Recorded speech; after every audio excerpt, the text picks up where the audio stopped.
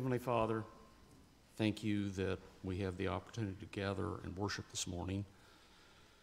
First, thank you that you want our worship. We're sinners, we're not entitled to it, but by your grace we can anyway. We also thank you that we live in a time and in a place where we can gather freely to worship, sing praises to your name. Please help us to do so. Help us to be good listeners to the music and to the message. Amen. Good morning. What a blessing to be together and worship together. Amen? Amen. Thank you, singing men of Northern Indiana. Blessing to have you here. And I've met some of your spouses and significant others. Glad that you could join us. And we want to extend a special welcome to you this morning. If this is your first time here at McCoy Memorial Baptist Church, we're thankful that you're worshiping with us this morning. If this is your first time, we want to know you by name, be able to greet you. And so in the pew in front of you should be a guest card. If you could pull that out, fill it out for us in a few moments. Our ushers will take up an offering. If you could place that in the offering plate, that'd be your gift to us this morning. We want to know you and know that you're here. Also, though, if this is your first time, we do have a welcome table in the back. We've got a gift for you. We've got information about our ministries, and we just want to tell you a little bit more and get to meet you better. If you could stop by, we'd really appreciate that. A couple announcements. First of all, maybe you smelled it as you came in this morning. We have a carry-in luncheon today. Yeah, food, it's good, right? Hey, I just want to encourage you to be there if at all possible. What a blessing. I'm so excited to be together, to spend time with you guys. We need one another, amen? And this is an important part of being a part of a church, is having that fellowship. So if you brought a dish to share, put it downstairs in the kitchen. Hopefully you've already done that. Then maybe you say, I didn't know about this. I didn't bring anything. It's okay. I really mean this. I won't eat a thing if it means you'll stay. I would rather you be here. And that's really hard for me, let me tell you. Yeah, see? Twyla brought extra, so we're ready to roll. And we have plenty of meat, plenty of pulled pork, and you won't want to miss it. Please stay for after Sunday school. A couple other announcements. On Sunday night, March 13th, we have a movie night, another time to gather as a family. We'll provide drinks and popcorn, and I even have some candy I'm going to bring. So, but I want to let you know that movie, Sabina, it's by Voice of the Martyrs. It is PG-13, and there are some thematic things, so you need to consider, if you have children, is this appropriate for them to view? So don't just come thinking, oh, this is going to be a fun film for the whole family. It may not be appropriate for your children. Also want to mention real quick, Fast Car Rally coming up March 19th. We're going to need your help. We'll have more information about that. We have a sign up on the all the way in the back for some food items we need, but be praying for that as children and their families come and hear the gospel. That's all I have for announcements. Pastor Ray? Good morning. Good to see each and every one on this beautiful day today. We're thankful to the Lord for that. I have two things I need to share with you. We have our annual report for 2021 completed, printed, and you got an email the other day, and we sent it out to everyone in on the email format. But there's about 15 copies out on the table over here if you prefer to have a hard copy. If they're all gone after the service, there'll be more next week, okay? We'll just print more as they're needed. So if you'd like this format, there it is. Also, I have one more thing that I just want to bring to your attention. Maybe you've heard about it, read about it. We need to be praying for the congregation of First Baptist Church in Goshen, Indiana. Their associate pastor, Jim Schrock, passed away this week after a long struggle with cancer, a battle with cancer. What a great guy he was. You'd never know it. When we saw Jim, or when we had a fundamental pastors fellowship, he was there with a big smile on his face. He did as much as he could. And when we had picnics together as a group of pastors, he would do the cooking. He just wanted to serve, and he had always a big smile on his face and always was thanking and praising God. What a great testimony. But he's with the Lord now. The viewing is Tuesday from 2 to 8 at First Baptist Goshen, and then 10 o'clock is the service on Wednesday morning at the same place. I'd like to ask the ushers if they would come at this time, and we will give honor to the Lord in our tithes and offerings. As they come, we want to remember, let's see, oh yeah, well, obviously First Baptist, but there's some, Pat and Linda Duffy. I'm sorry. I've been up quite a bit this week visiting with Pat and Linda. Pat is in the hospital and with blood clots in his one leg, very serious. And they have worked those out, and he is going to be going sometime early this week, probably Tuesday, to a rehab place because he's been basically on his back in the hospital there for so long, he's lost some strength. So he's going to be going to learn how to get up and move about and so forth. So remember Pat and Linda. Donna Johnson is home, okay, and doing well. Let's pray. Our most gracious God and precious Heavenly Father, I think of First Baptist Church in Goshen. I pray for their congregation. I pray for Pastor Greg and Pastor Brandt. And we just pray for wisdom and grace and strength as they minister to one another in this time of loss to their congregation. Pray for Becky, Jim's wife, his 2 girls. We ask for your help and blessing on them. Pray that that congregation will just do over and above in ministering to them and loving on them and encouraging them in these times. Thank you for Pat and Linda. We pray for them as they've been in there at EGH all week. And we pray for Pat now that as he goes to rehab sometime soon, that he will do well in that and maybe even advance from where he was because of the rehab program. So we lift him up to you in prayer, give Linda the grace she needs, and we're thankful that Donna's home and doing well. Pray these things now. In Jesus' name, amen.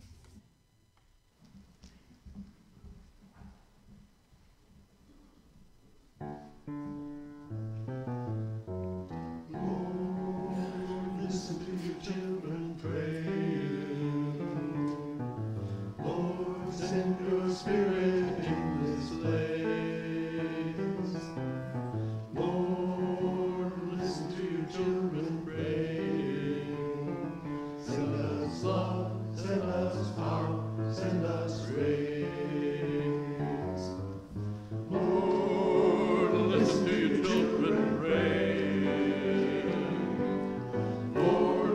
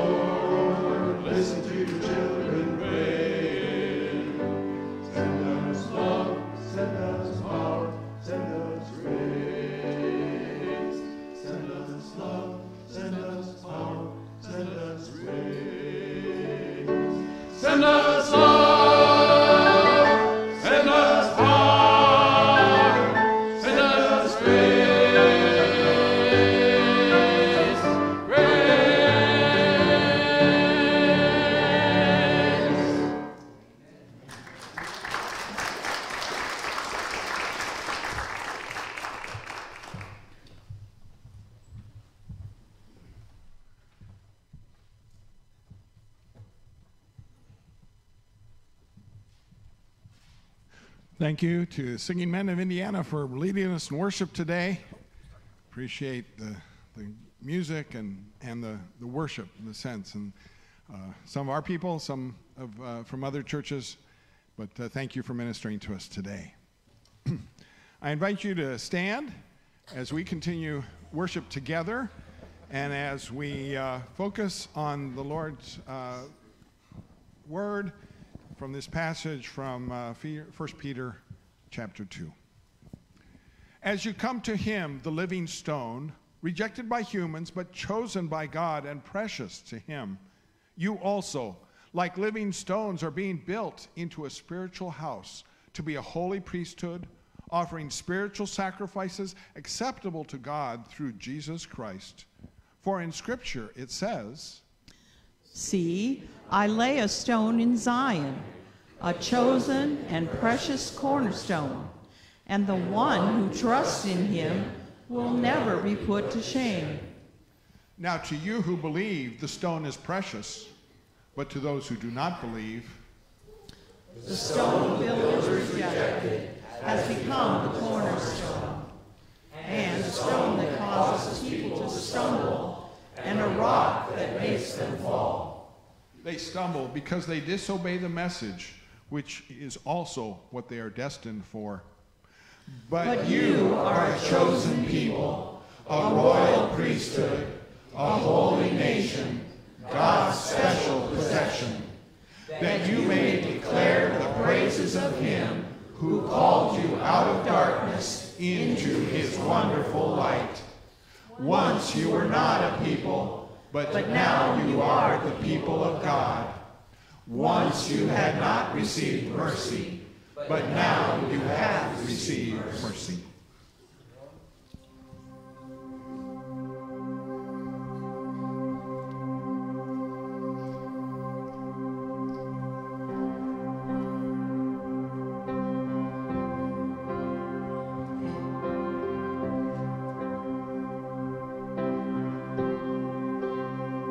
How great the chasm that lay between us.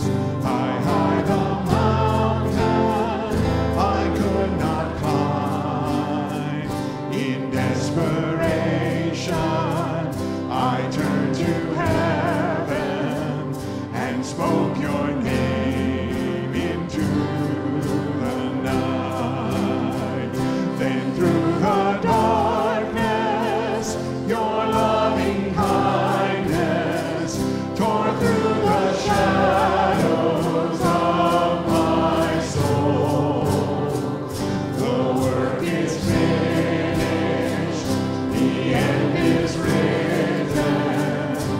Jesus Christ, my living hope.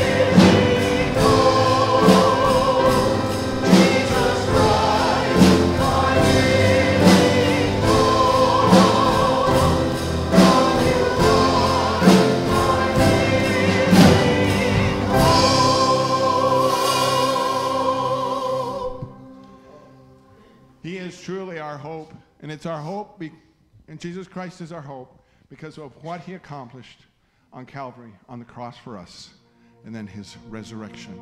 So we want to introduce you to a new song. It's called God of Calvary Today.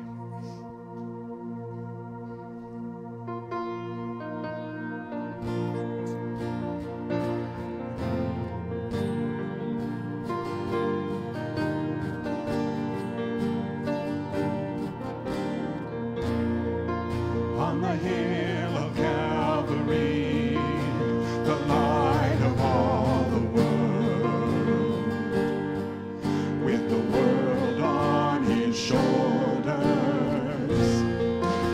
the weight of all our shame on him who knew no sin, a holy surrender. The sky went black, the angels wept, the Father looked away. The final breath, he bowed his head, the Lamb of God was slain, and by his wounds I am set free.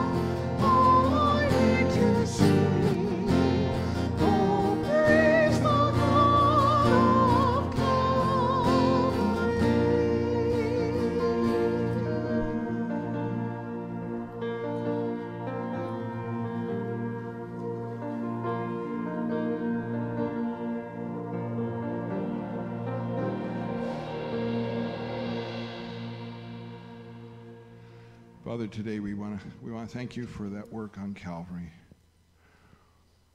What a tremendous demonstration of your love and of your power to overcome our sin by taking it on yourself. Jesus, we thank you and praise you. Thank you that you did not stay buried. You were not paying for your own sin. You were paying for ours. And we praise you and thank you today for the hope that gives us, the opportunity to share that with others, to pray for this world that is in such turmoil right now, Lord Jesus. And will you bring hope and peace now and obviously, Lord Jesus, come again soon. We pray in Jesus' name. Amen.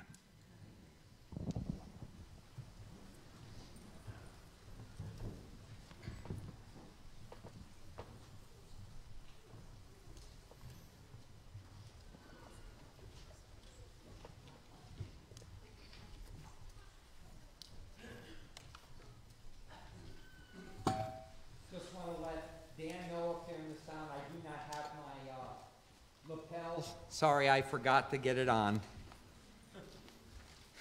So I have a big enough mouth, right, Leon? All right. All right. Well, I've mentioned this before, but I subscribe to a little mailing from Paul Tripp Ministries, and every Wednesday, it's called Wednesday's Word. Wednesday's Word. And this is from February the 16th, so not long ago, obviously of this year, that I'd like to share with you because it is such a wonderful lead-in to my message this morning. For all the supposed benefits, I'm getting ready to do something here. For all of the supposed benefits smartphones have added to daily life, do you know what I might be most thankful for? I'll give you a hint. Okay? There's the hint. Yeah. What I'm most thankful for is the flashlight feature. You probably used it half a dozen times yesterday alone, looking for something in the garage, reading a menu in a dimly lit restaurant, searching for something your child threw under the couch, or trying to get ready for bed without waking your spouse. Now that one I use. I don't know about the others, but that one I use.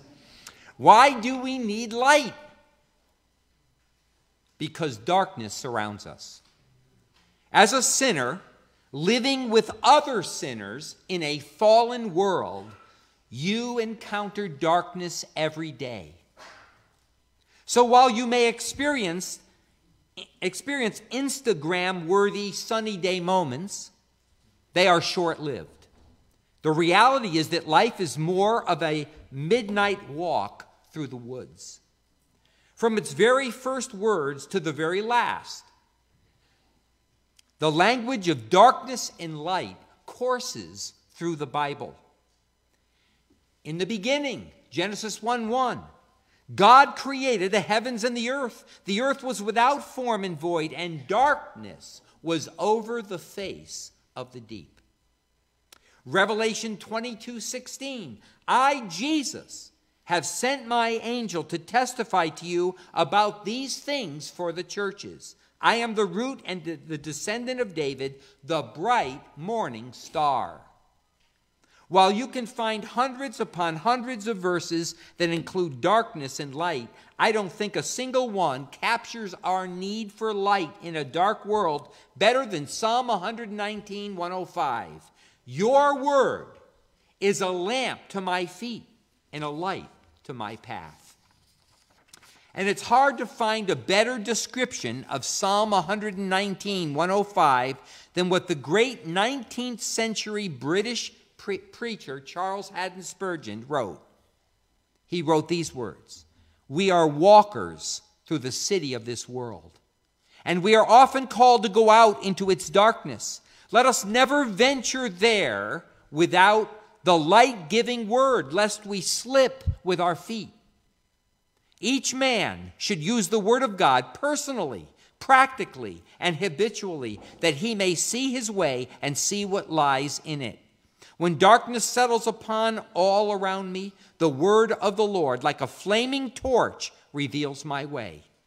Having no fixed lamps in eastern towns, in old time each passenger carried a lantern with him, that he might not fall into the open sewer or stumble over the heaps of manure which defiled the road. This is a true picture of our path through this dark world. We should not know the way or how to walk in it if the Scripture, like a blazing torch, did not reveal it. One of the most practical benefits of Holy Writ, Holy Scripture, is guidance in the acts of daily life. It is not sent to astound us with its brilliance, but to guide us by its instruction. It is true, the head needs illumination, but even more the feet need direction. Else head and feet may both fall into a ditch. Happy is the man who personally appropriates God's word and practically uses it as his comfort and counselor, a lamp to his own feet.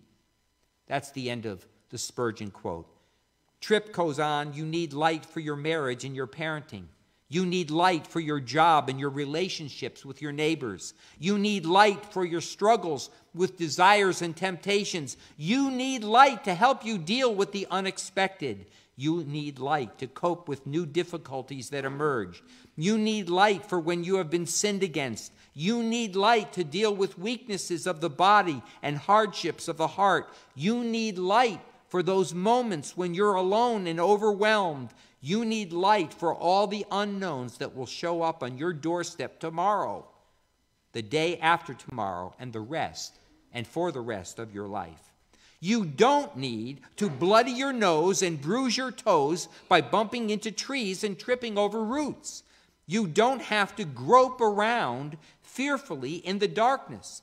The light of the world has graced you with the light of his word. It will shine around your feet in the dark so you don't stumble and fall. As I said, what a powerful lead in to our Bible text for this morning's message. Please open your Bibles to 2 Timothy chapter 3. 2 Timothy chapter 3, as we are working our way, almost done with this small letter, but a powerful letter and a powerful message to the church of Jesus Christ by God's man, the Apostle Paul, God's representative. And everything he wrote here was guided and directed and overseen and superintended by the Holy Spirit. So it is not Paul's word, it's God's word. Now, Paul wrote his second letter to Timothy in a very dark hour. It was dark for a number of reasons. Very quickly, the apostle's own career of gospel work was virtually over. He was in a dark, damp dungeon in Rome, perhaps the Mamertine prison, and he had already had his first trial. He was not acquitted. It didn't go very well. And he was absolutely convinced that this was it, maybe within days or weeks from he wrote this. Peter also was captured, and Peter was executed as well by the Roman government. But what would happen to the gospel when he was dead and gone? The Neronian persecution was in full swing. The Emperor Nero, bent on suppressing all secret societies and misunderstanding the nature of the church, seemed determined to destroy it. Heretics appeared to be on the increase. There had recently been an almost total Asian apostasy from Paul's teaching, 2 Timothy 1:15. Who then would do battle for the truth? When the apostle had laid down his life, that was the question which dominated and vexed his mind as he lay in chains, and to which, in this letter, he addressed himself. This letter is largely composed of a series of appeals or exhortations from his spiritual father and loving friend, Paul, to Timothy. There are over 25 imperatives in this letter. Small letter. 25 appeals, exhortations, charges to Timothy. They're in the imperative mood from his spiritual father. Appeals, exhortations to remain steadfast in ministry, appeals to doctrinal soundness in view of apostates and heretics appearing, rising up. Now that we're 30 years beyond the cross, actually even more, 35, 36 years. And one of the characteristics of 2 Timothy is that it contains two definite prophetic statements, very clear prophetic statements concerning the coming apostasy, the falling away from sound doctrine. One is the passage we looked at last week, 2 Timothy 3, verses 1 through 9. And the other one is chapter 4, verses 3 and 4.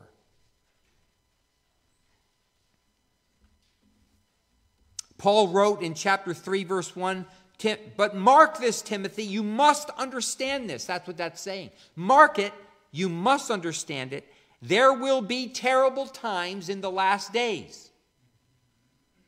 Now, I tried to make it very plain that we're not this is not to be limited to the few years before the second coming of Christ. That's what we automatically think of. The few years before the second return of the Lord. Jesus said he's coming again. We're not talking about those years just before only. But we are actually talking about this period of time. This is an outline of the book of Revelation. We're actually talking about chapters 2 and 3, the letters to the 7 churches from the risen Lord. These are the last days. The inter-advent time between the first and the second advent of our Lord, the first coming, his second coming, or called the interregnum. The king came, the king of the Jews, the king of Israel. The king of the Jews and the king of Israel is coming again, and all Israel will repent and believe. Between the two interregnums, or between the two comings of the king, there's this period of time. That's the last days. In the past, God spoke to our fathers through the prophets at many times and in various ways. But in these last days, he has spoken to us by his Son, whom he appointed heir of all things, and through whom he made the universe. But because of Israel's unbelief, and because they crucified their Christ, their Messiah, he went away on a long journey, but he's coming back. He's coming back. But between that time, this is the last days that Paul's talking about. Timothy, you've got to understand this. Mark it. There will be terrible times, perilous seasons in the last days. And then he goes on. In this closing epistle, Paul is given to see what will take place in the history of the church.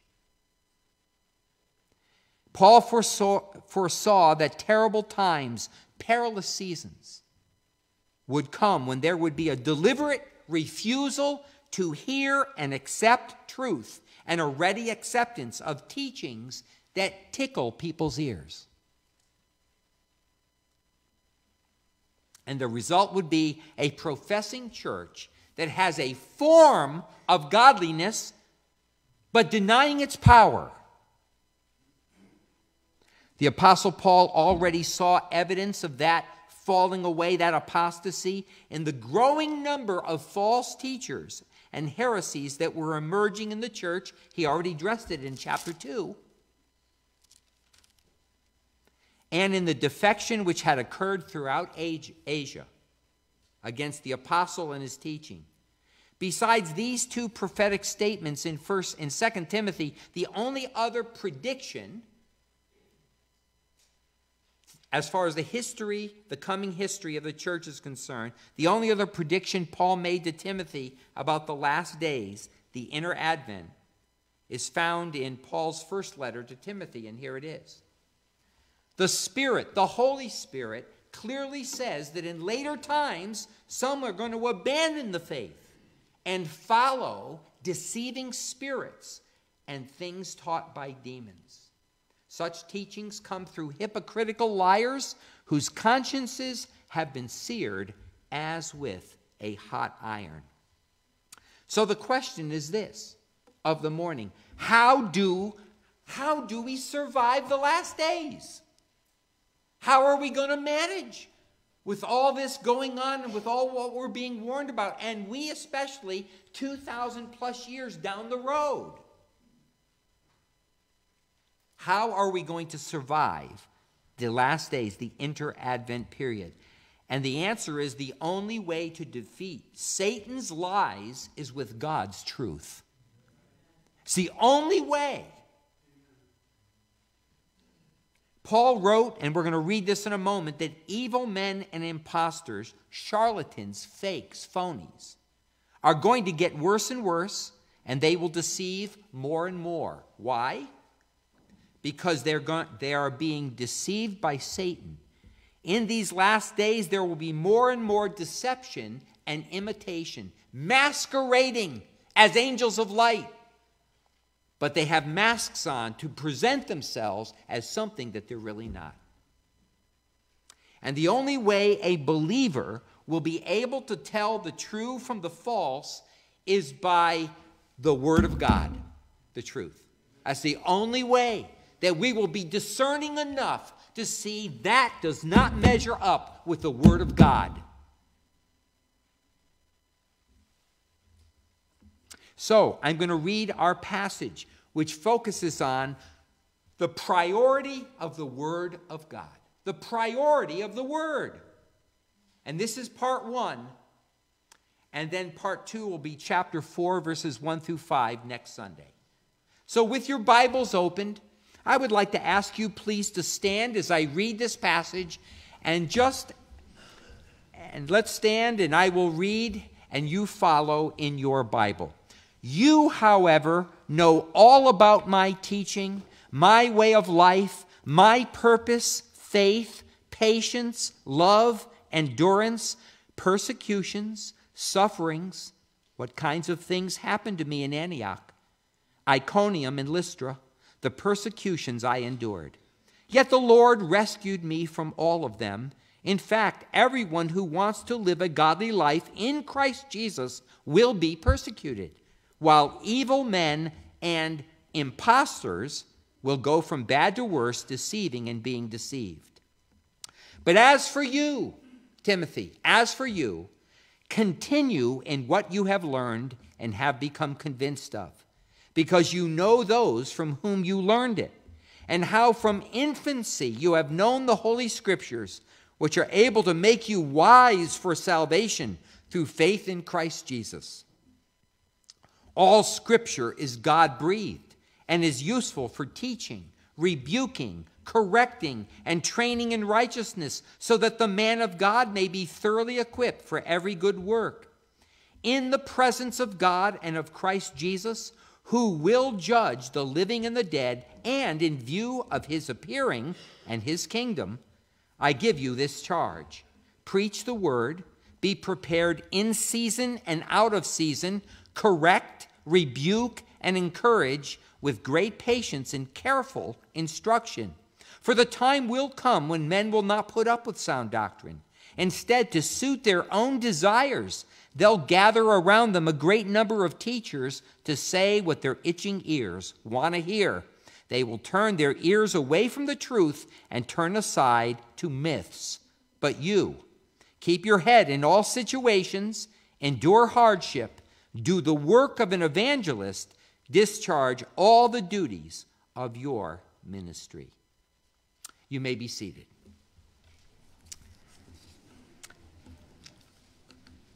Now, in our text for this morning, in this passage of Scripture, the Apostle Paul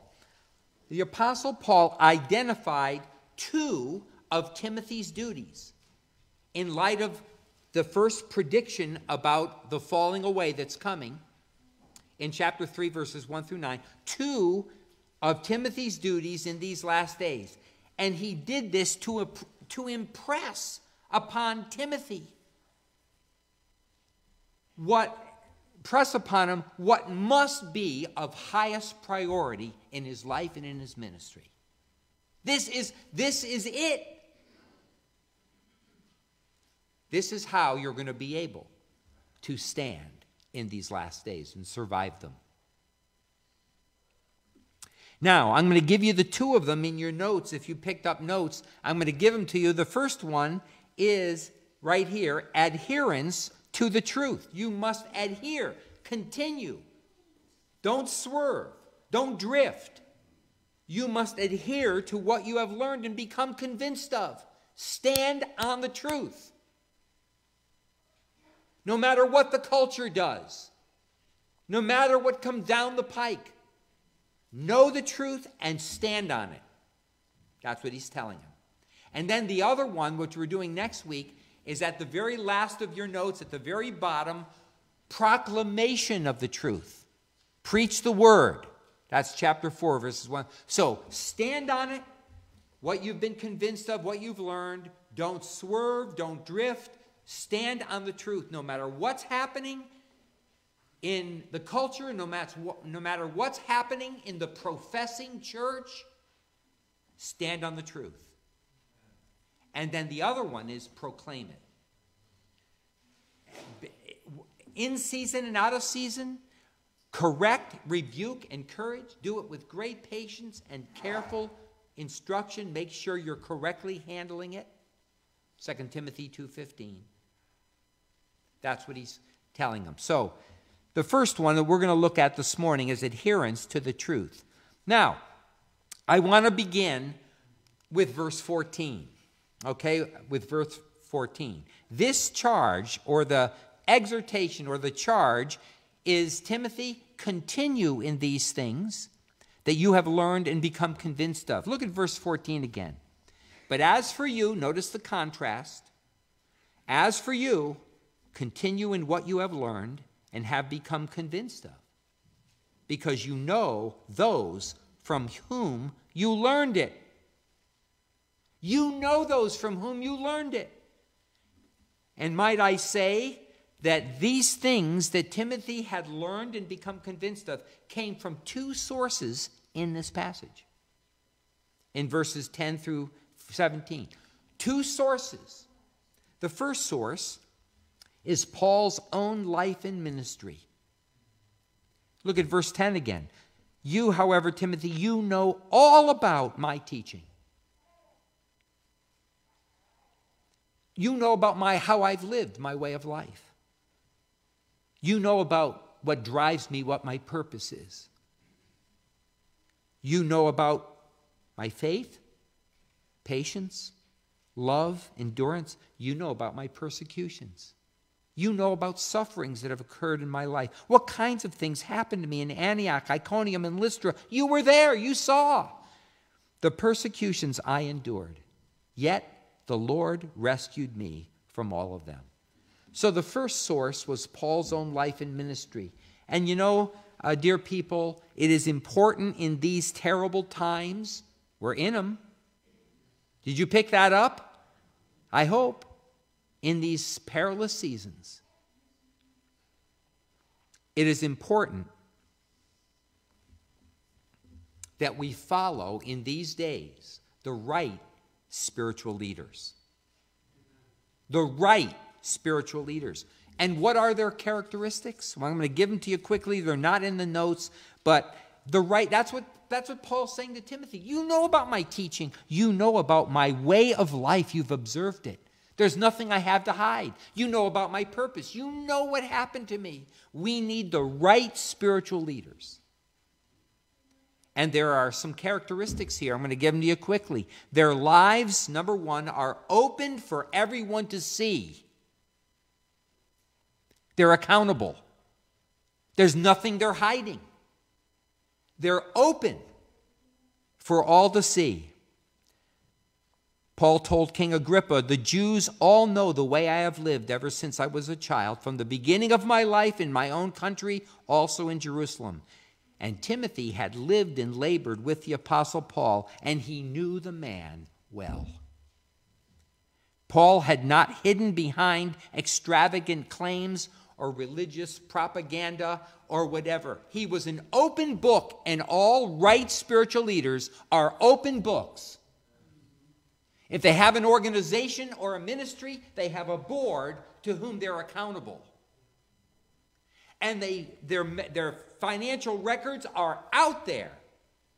They have proper accounting, and it's open to the public to review and see. Right spiritual leaders. Secondly, they teach true, sound doctrine. Paul says, you know about my teaching, about true faith, the gospel of Jesus Christ.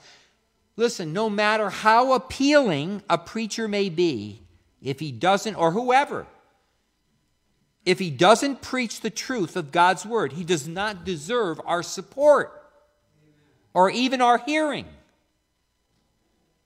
Whether it's radio, TV, or in a church building, we have a great deal of pseudo-Christianity, which is a mixture of psychology, success motivation, and personality cults with a little bit of Bible thrown in just to make it look religious. Beware.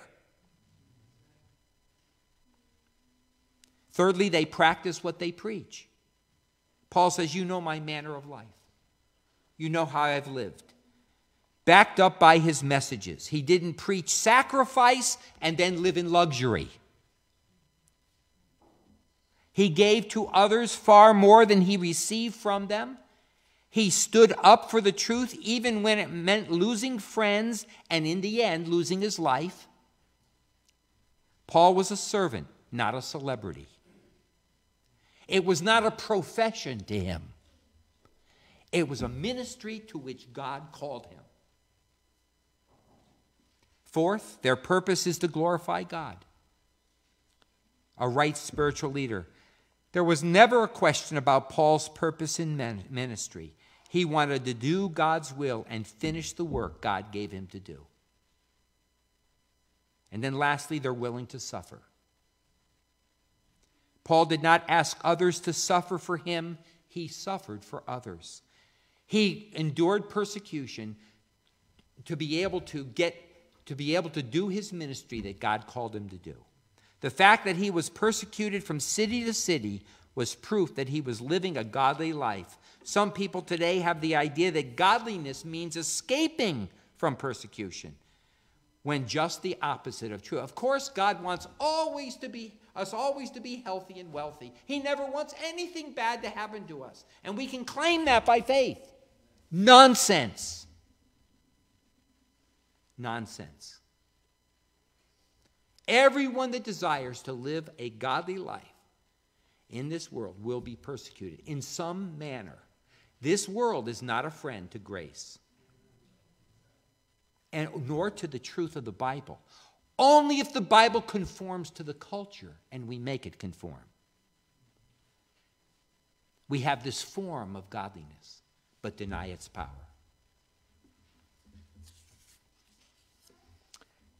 So, but then there's another source that Timothy got learned these things and was convinced of them. And that is his mother and grandmother. Go back to 2 Timothy 1 verse 5. Paul says, look, I have been reminded of your sincere faith, Timothy. I've been reminded of it, which first lived in your grandmother, Lois, and in your mother, Eunice. And now I'm persuaded, now lives in you also. Hey, these are great ladies.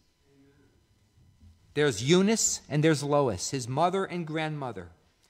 And they instilled in this boy, when he was young, it says from infancy, they instilled in him the respect for, appreciation of, and the knowledge of the Holy Scriptures. What a wonderful advantage and blessing in Timothy's life. But now Paul's calling him to continue in the things you have learned and you have become convinced of. Do not waver. Do not drift. Do not follow the culture. Do not try to make it fit the Bible to what the culture is doing. and keep a close watch over this in your life.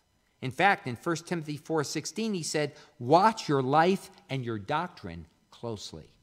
Watch it. And this might be a good place to admonish, Christian parents. And I just want to, one of the things pastors are called to do is to comfort those that are afflicted and to afflict those that are comfortable. That's what he means in chapter 4 when he says in season and out of season. To comfort the afflicted and to afflict the comfortable. To call them back. To challenge.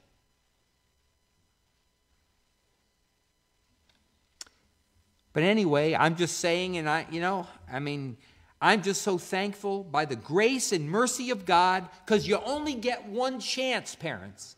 One. You can't go back and repeat. So those of you that have children, I'm so thankful by the grace of God that Nancy and I were able to, throughout our children's life from the very earliest time, we always had time in the Word of God with our children. We used a number of resources. There's so many good ones out there. Kenneth Taylor's Bible stories with pictures for little eyes. And then at the end there's questions to help them analyze things, praying with them, and then at other times reading through the Bible, reading through portions of the Scriptures. But we try to instill in our children, and I'm not boasting or I'm bragging. I'm thankful. And then in addition, we give thanks for the Sunday school program of McCoy Memorial Baptist Church. It was a tool, as parents, what a great tool for our children, and not only here, but at Southwind Emmanuel Church in Michigan City. First Baptist Church of Warsaw, Indiana, when we were in seminary. Well, we didn't have... Yeah, we had Paul, that's right. Okay, but anyway, I'm so thankful for the teaching that they received, that we were able to look at their stuff when they brought it home, talk through it with them, ask them questions. But not only that, we didn't only send our kids to Sunday school, we were engaged in the Sunday school. We taught Scripture. We taught classes. Nancy teaches classes. We were engaged. We wanted our kids to know that we too love Jesus. And we're committed to the things of God. And I challenge you, parents, to be engaged in the Sunday school, because it's such a valuable resource to teach them the truth of the Word in addition to what you're doing at home.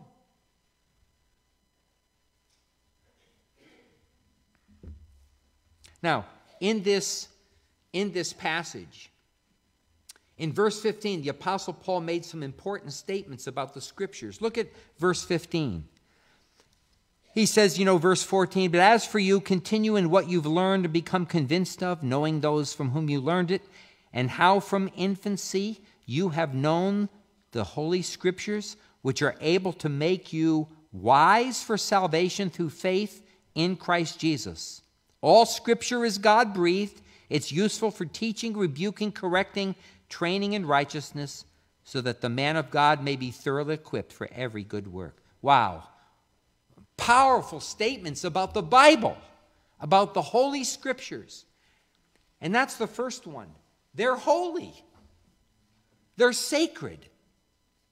As I said, these are not opinions of Mark or John or Paul or Moses or Jeremiah. They're not their ideas, their religious ideas. These are the words of God. He used these men, but what they finally wrote and what they finally presented was the Word of God, guided by the Holy Spirit, not their opinion. Not their opinion. So Paul made so they're holy. The Scriptures are. The word holy means consecrated for sacred use. Like the priests in the Old Testament were holy because they were consecrated for special use. The Bible is different from every other book, even books about the Bible, because it has been set apart by God for special sacred use. And that's why I'm going to mention the Gideons at the end here. That's why the foundation of their whole ministry is this. My word, God says, will not return to me void, but it will accomplish the thing I sent it to do. Because it's God's word. And he wrote it, and he takes it very seriously, what he wrote. It's sacred. Secondly, the scriptures lead us to salvation. It says, Paul says to Timothy, how from infancy you have known the Holy Scriptures, which are able to make you wise for salvation through faith in Christ Jesus, or Jesus Christ. It leads us to salvation. We're not saved by knowing the Bible.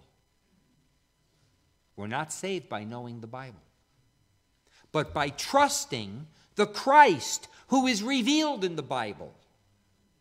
Satan knows the Bible. He quoted it to Jesus. He knows the Bible, but he is not saved.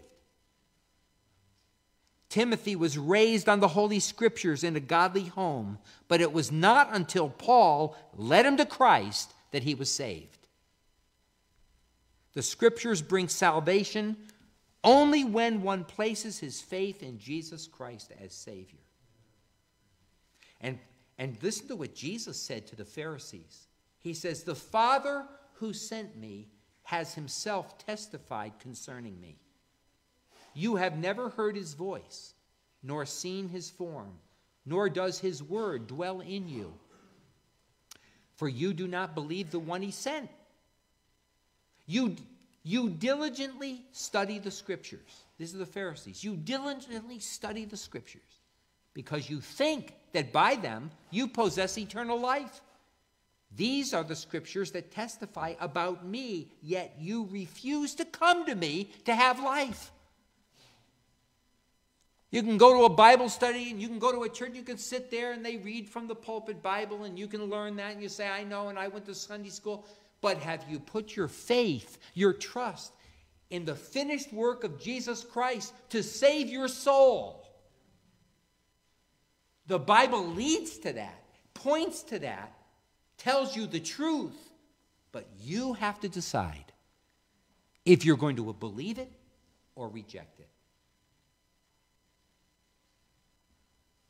You're not going to go to heaven because you know the Bible. They lead us to salvation. What is the relationship of the Bible to salvation? What is the relationship? Just some quick things here. Well, the Bible, first of all, tells us about our need of salvation, right? And what's the need? All have sinned and what? Fall short of the glory of God. Everyone.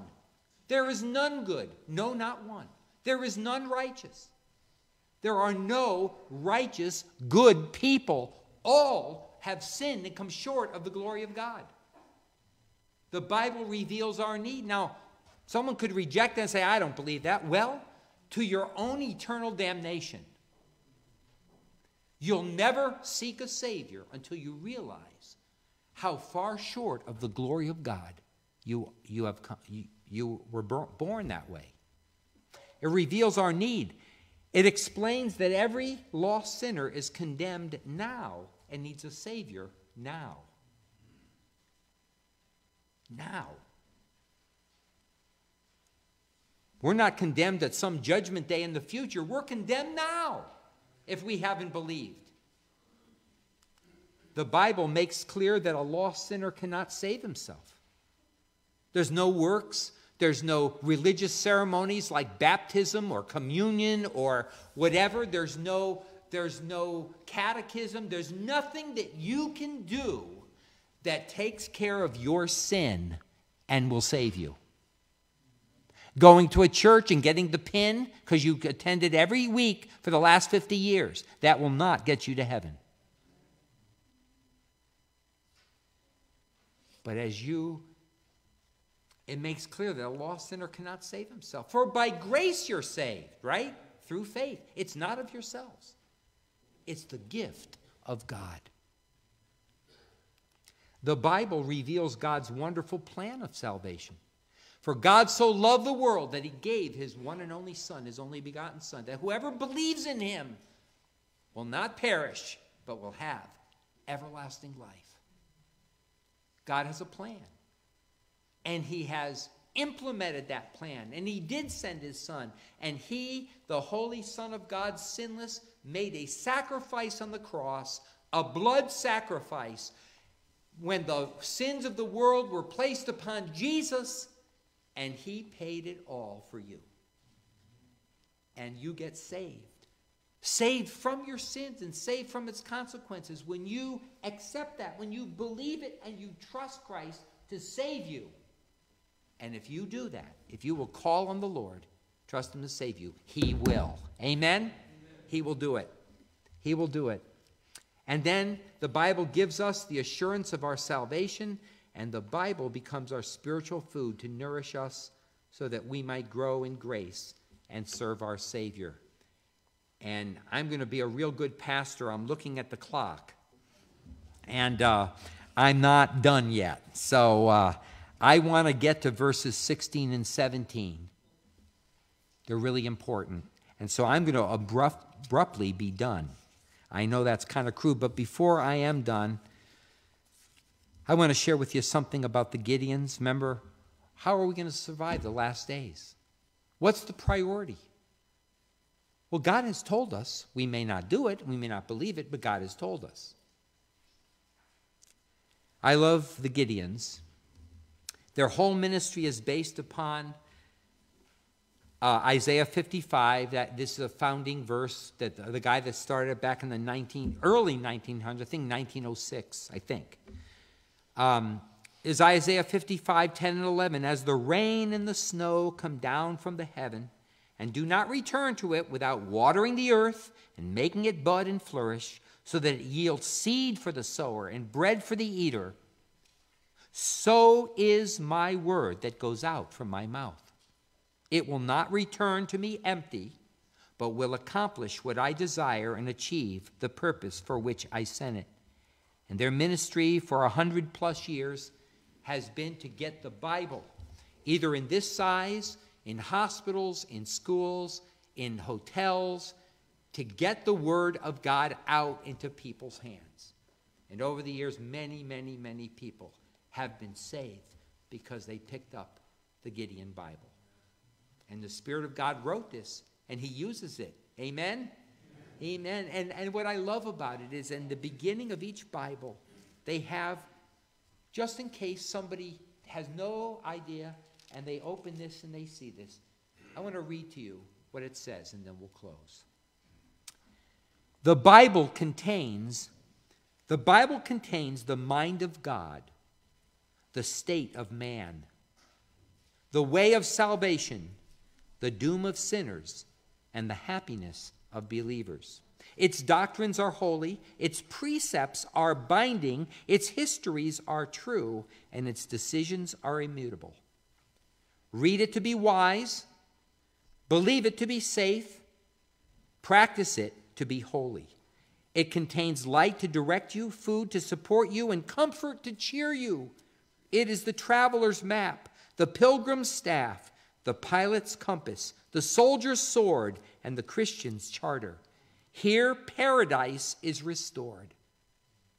Heaven opened, and the gates of hell are disclosed. Christ is its grand subject, our good the design, and the glory of God its end. It should fill the memory, rule the heart, and guide the feet. Read it slowly, frequently, and prayerfully. It is a mine of wealth and a paradise of glory and a river of pleasure. It is given you in life. It will be opened at the judgment and be remembered forever. It involves the highest responsibility, will reward the greatest labor, and will condemn all who trifle with its sacred contents.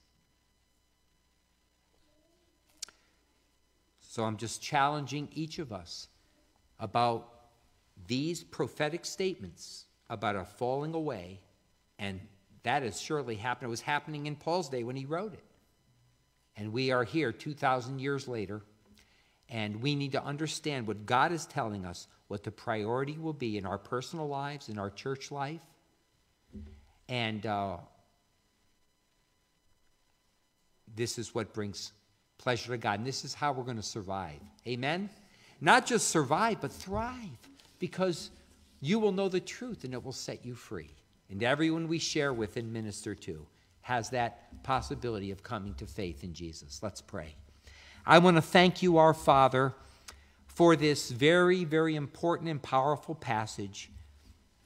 The priority of your word, you have laid it out. You're telling us all about it and why it is a priority. And I just pray that you would help us as people to be obedient, to understand how critical and important it is, and to give great honor to your word. And not only in our church, but in our life, in our personal lives, that would be the treasure. It ought to be a treasure to each of us because it helps us and you reveal your truth in it. Thank you now for the singing men. We're so grateful that they could be here with us and bless us today and through the songs they're singing. I pray these things now in Jesus' name, amen.